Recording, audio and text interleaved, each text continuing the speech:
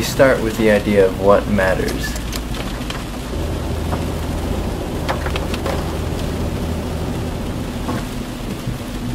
We can so often act out of what is best for ourselves, or fuss about what is best for the community, but achieve neither, not being able to achieve both.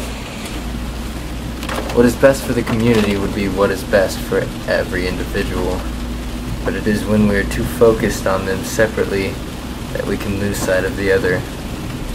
What then should matter if both are what we want to achieve?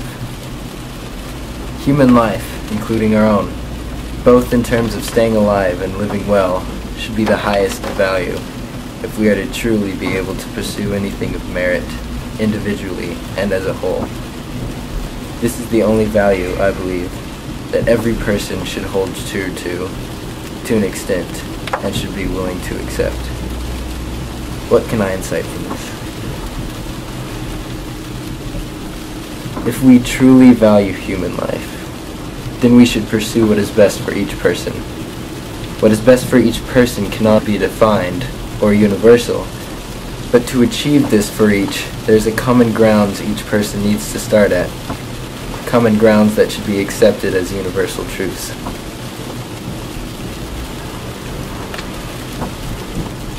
Breaking away from the logic of those who try, sometimes, to better understand the world by defining it, I say that there is no such thing as good or bad people. There are no real reasons for people to deserve anything, good or bad, at all.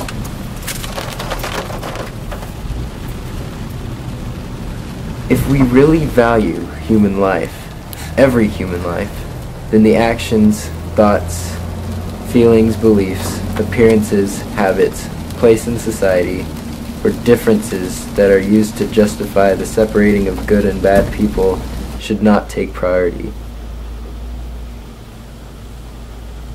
What people do deserve is the right to life and the ability to turn it around. We should not be so quick to judge or define people by any of these things, but only by the fact that they are human, as each of us are. Sometimes it is not an outsider that condemns people for their actions, but a person themselves. It is by this logic that we can believe that from what we've done, we deserve and don't deserve certain things for ourselves. We can believe that we have brought our lives to such a place on our own and do not deserve to turn it around. We might even believe that we deserve pain for our actions in the form of punishment, but through these thoughts, we are not valuing human life. To value human life, it must be accepted that we are not the things we've done wrong, or the lives we've made for ourselves. We are not a thing that we've done.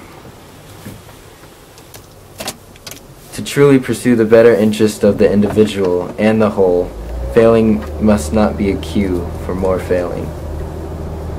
We are better to a community when we are better for ourselves.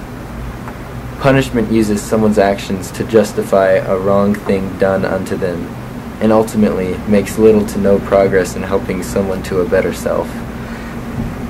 It is immoral to think that we can play no role in society and believe that we deserve punishment, not betterment.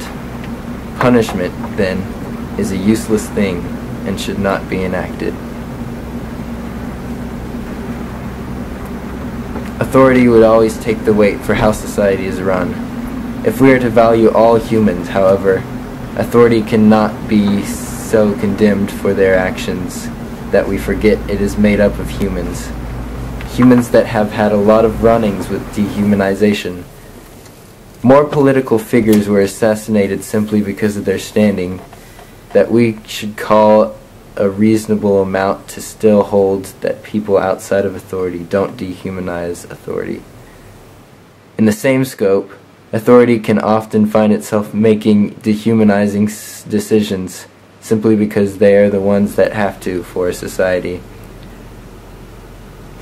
Individually, each person of authority should maintain the same value as any other, such as help, betterment, and a value for their own lives.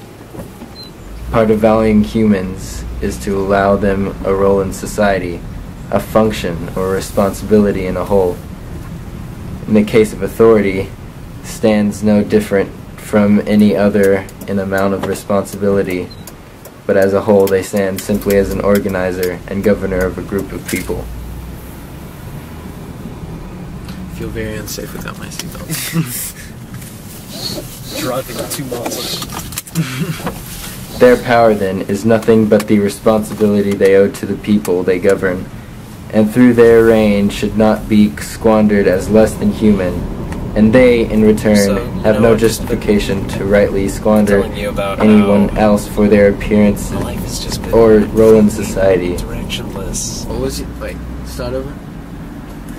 Well, I finally started looking for a job yesterday, and you know, even though it didn't exactly work out the way I had planned, I still think, you know, it was a good effort, just because ever since college, you know, I've just sort of, I don't know, I feel like for an odd reason maybe that was the wrong thing to do, to just, you know, leap right into this irreplaceable choice.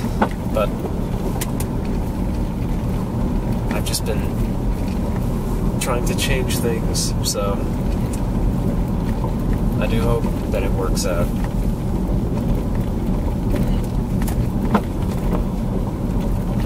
It is because of their role of control of others, to which they owe the responsibility of governing well, that the problems of the greater whole can end up defining a leader themselves. We are all, however, human after all, and should all be valued higher than our actions, responsibilities, and differences. Regardless of being human, life itself is all of value, and human life should not necessarily take place of the life of anything else. Plants, animals, fungi, bacteria, ecosystems, protista, all of them are perceiving this world, maybe not like we are, but as we are. And thus, in the human terms of needing life and help, need all the same but help. We never condemned animals. So, you know, I've been looking into a lot of conspiracy theories. Now, I know that sounds ridiculous, you know, something I haven't done really that much at all since I was, you know, before I was 10, but, I don't know, just a lot of crazy stuff is just starting to appeal to me again. I don't know why that is, but I'm having a lot of fun with it, so, you know. We never condemned animals by the same standards we do to ourselves, but their survival is not ours to decide. If we are to value life, the value of life is also indicative of, but not defined by, the empathy shown toward all forms of life, since it is to kill a living thing as it is to kill a human. Neither take higher justifiable priority. Ultimately, our world is our perception. I define the value of human life because in my reality, I think that a world where some are not valued is a world where no one is valued. I value those close to me and myself, and should have no justification in not valuing everyone, since, as far as I am able to tell, everyone is as human as the people around me and myself. There is no justification condemning people I don't know who are different in beliefs, appearances, or place in society, if I truly want to value human life over these things. To value humans is to value their physical life and sustain, but also to want a life worth living for each.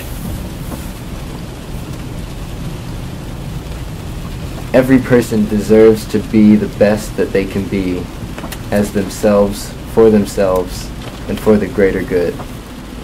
There are so many reasons that human life should be of great value, but ultimately, in the situation this earth sees every day, what else could matter?